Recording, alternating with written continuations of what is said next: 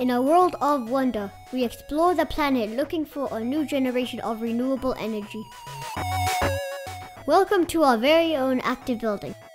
A single active building combines a range of integrated renewable energy technologies, which work together in one system to generate, store and release heat and electricity.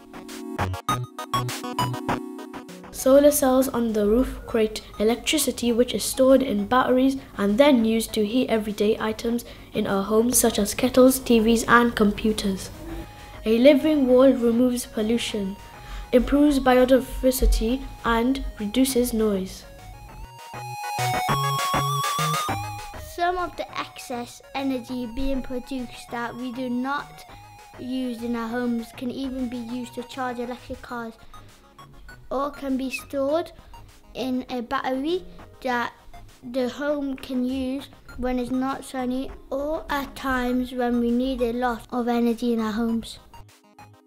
We can cover our houses in a material that acts like a thermos flask, preventing all heat from escaping in the winter and preventing cold air getting in.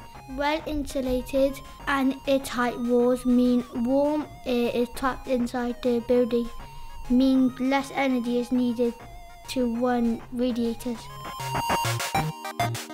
The energy generated is stored in electric batteries and thermal batteries. Electric batteries collect energy from solar or wind, send that energy, a direct current, to an inverter which changes it to an alternating current. Then it sends it straight to an appliance if it is needed, or to the battery to save it for later. If the battery is already at 100%, the extra energy is sent to the grid so other people can use it. Thermal batteries, also charged with types of solar and wind power, use beads containing salt. When activated by air and water, it heats the beads and releases hot water to the house.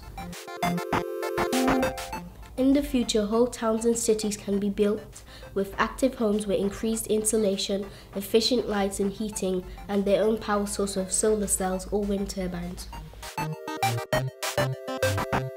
All the energy produced by active homes means less energy needs to be transferred from power stations to our houses and less energy is lost in power lines, therefore making us less reliant on fossil fuels.